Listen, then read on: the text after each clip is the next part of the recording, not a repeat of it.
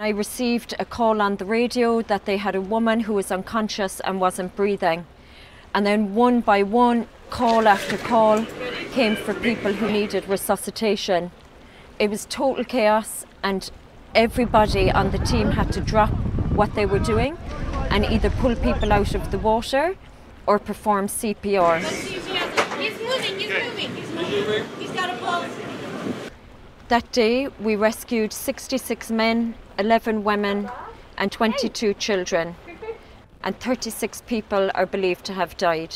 I know what they're fleeing from. I've worked in Libya. I have heard their stories of slavery, of forced prostitution and rape. I have treated their wounds from abuses and torture. I have seen the appalling living conditions in Libya, and they cannot go back. They simply cannot go back to this highly dangerous existence. European governments have forced an end to most search and rescue activities in the Mediterranean.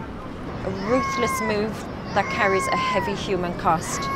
And despite fewer crossings, the chance of drowning has only increased. People still choose to risk death rather than face the inhumane conditions in Libya.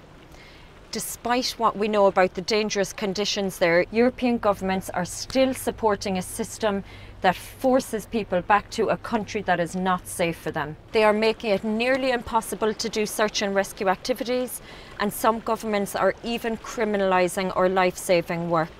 In spite of the political obstacles placed in our path, MSF and our partners SOS Mediterranean are relaunching our life-saving activities in the Mediterranean. Why are we there?